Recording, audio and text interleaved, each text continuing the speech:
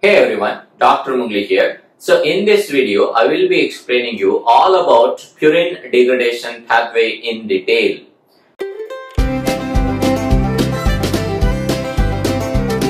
So we all know that nucleic acids, those are DNA and RNA. So when the cell do not want DNA and RNA, means when the cell turnover is going on, so there will be breakdown of DNA and RNA into their individual nucleotides. So we have two kinds of nucleotides, purine nucleotides and pyrimidine nucleotides. Majority of the time, these nucleotides are salvaged to make new DNA and RNA molecule. So only thing is when the cell do not want more and more DNA and RNA to be synthesized, so during that time, the cell turnover process, when the nucleotides are released, they need to undergo degradation. Now there are two kinds of purine, and note that purine nucleotide degradation pathway will be going on predominantly in the peroxisomes in our cells. Now we have two purine nucleotides here. One is AMP adenosine monophosphate, other is GMP guanosine monophosphate. Let's see how these two purine nucleotides will undergo degradation. Now the AMP will undergo a deamination process into IMP adenosine monophosphate. And the job is done by AMP deaminase. As you can see, there is a release of ammonium ion there, and this is one of the source of ammonium ion in our body. Purine nucleotide cycle is one of the source of ammonium ion in our body. That ammonium ion has to be handled properly, otherwise it can lead to hyperammonemia. I have a video on this, like how this ammonium ion is handled, especially by glutamate dehydrogenase reaction. The link for that video is there in the description below. And also note that I have all the complete series of videos on purine nucleotide biosynthesis regulation, purine nucleotide biosynthesis and regulation, ribonucleotide reductase, gout, and all that videos are all available in the description below. Links are there.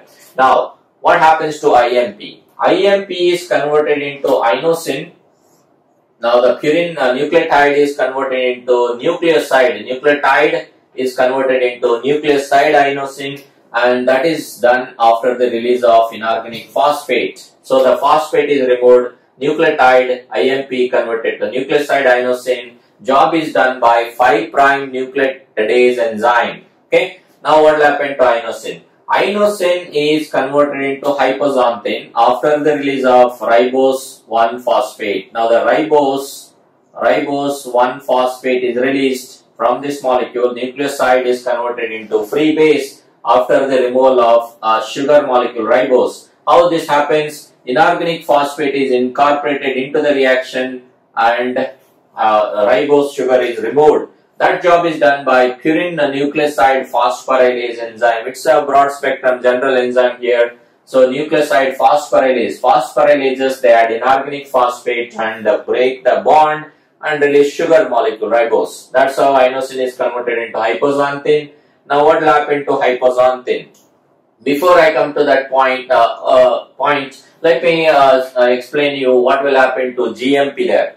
Now the guanosine monophosphate, which is another purine nucleotide, it will be converted into guanosine by removal of phosphate. That is a purine nucleotide GMP is converted into purine nucleoside after the removal of phosphate. Job is done by 5' nucleotidase enzyme. Now what will happen to purine nucleoside guanosine? Now the guanosine is converted into guanine. That is, guanosine is a nucleoside, guanine is a free base. That means you are removing ribose 1-phosphate. How that is done? Inorganic phosphate is incorporated into the reaction and ribose 1-phosphate is released. That job is done by purine nucleoside phosphorylase. Same mechanism what I have explained here. Now what will happen to guanine? Guanine will be converted into xanthine after the removal of ammonium ion. That is one more ammonium ion released here. The job is done by guanase enzyme. So guanine is converted to xanthine. Now that's a free purine base there. Now what will happen to hypoxanthine and what will happen to xanthine? This is where is the most important enzyme, high yield enzyme for all kinds of exam. So hypoxanthine is converted into xanthine.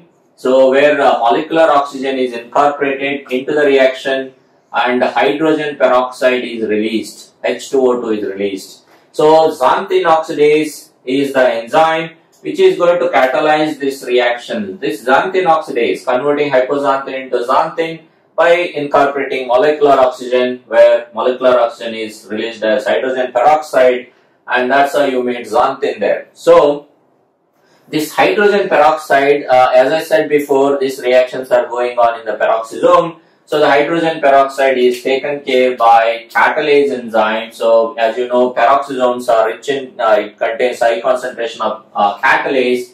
So there will be water. So hydrogen peroxide is converted into water molecule by catalase enzyme.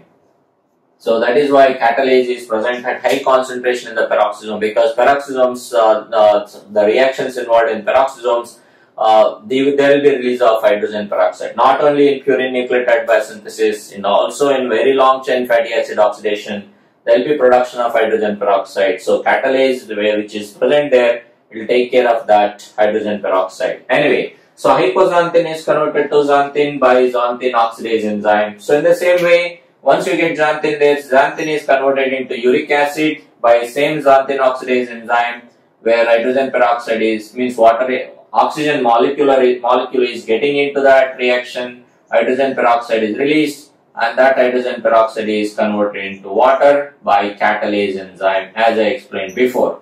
Now, that's how you got uric acid here. So the degradation product of purine nucleotides is uric acid there. So now, before I go a little more into the uric acid, let me explain you the applied aspect for xanthine oxidase here. So, whenever a person has got high uric acid level, like hyperuricemia as seen in gout or Lesh-Nyhan syndrome. So, in order to decrease uric acid level, one of the drugs that is used to decrease uric acid is allopurinol. So, allopurinol is used in decreasing uric acid level. What is the mechanism of allopurinol? Allopurinol is a structural analog of hypoxanthine or xanthine. So it is basically a purine analog.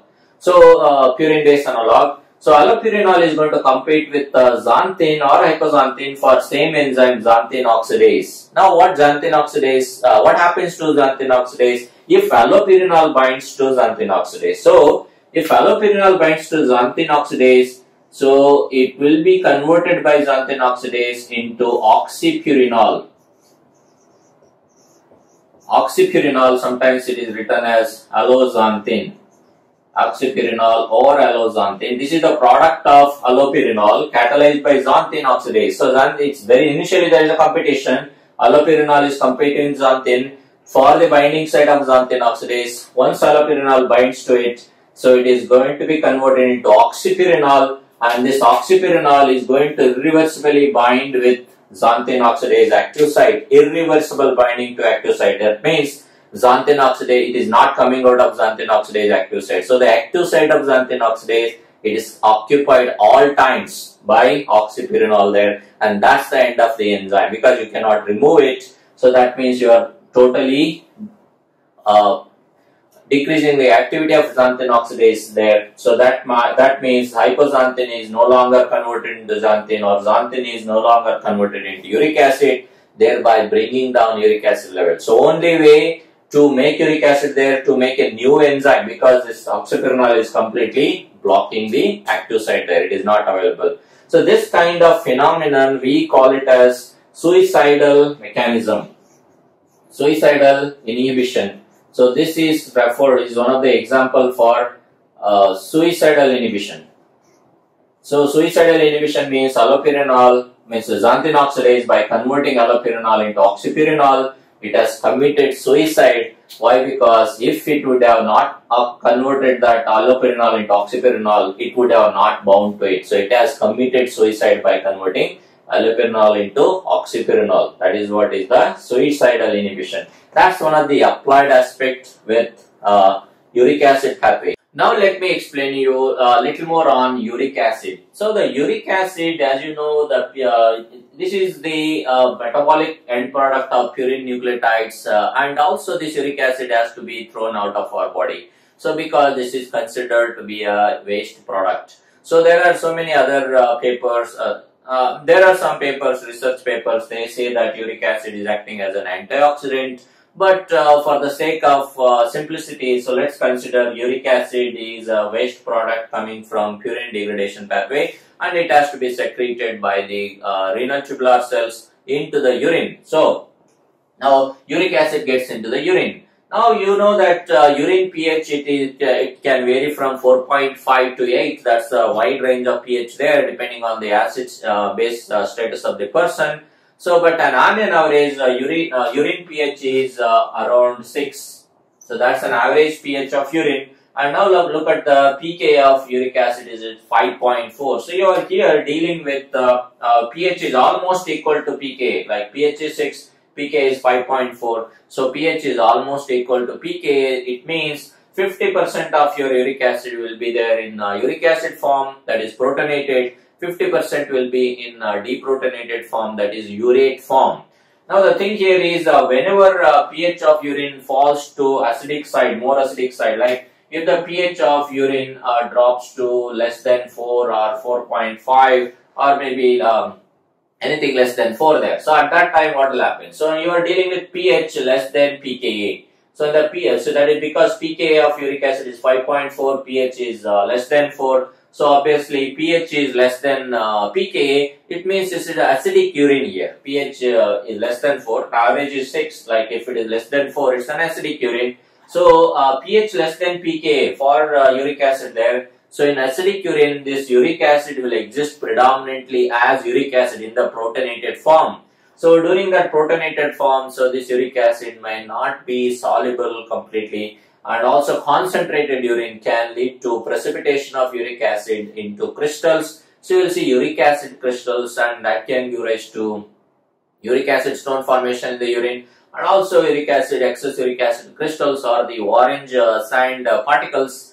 Which is basically uric acid crystals there, so that can give rise to urinary tract infection and consequences of urinary tract infection. That is why whenever patient comes with urinary tract infection, so one of the role of physician here is to make sure that urine pH is tend to be little alkaline side, thereby uric acid do not precipitate and do not give rise to the signs and symptoms of that uric acid accumulation there. So got to remember about that. So the pKa 5.4 and pKa pH relation between uric acid and the urine pH. So just have an idea on that.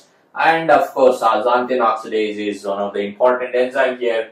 And know that AMP and GMP nucleotides, purine nucleotides, ultimately converted into uric acid.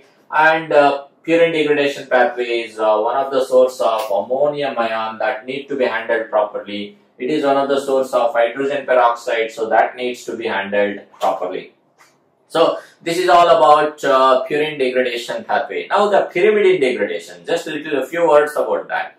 Pyrimidine degradation, that pyrimidines, that is uridine, cytidine, thymidine, all these molecules. So they undergo degradation, several enzymes are involved in that, but one thing that you got to remember here is pyrimidine degradation products are water-soluble molecules like carbon dioxide, which is a gaseous molecule, ammonia, which is again a gaseous molecule, and that can be handled by glutamate dehydrogenase, and also beta-alanine, which can get out of our body in the urine. So majority of time these are water-soluble molecules, so it will be handled by our body. So purine degradation product is uric acid, so that can give rise to hyperuricemia, gout and all that kinds of symptoms. If there is a renal failure or kidney failure, there will be elevated levels of uric acid, which can be problematic as opposed to pyrimidine degradation product. Of course, there can be problematic because of ammonia, but considerably. So uric acid has more effects than the beta-alanine and the carbon dioxide and other water-soluble products coming from pyrimidines. Okay, so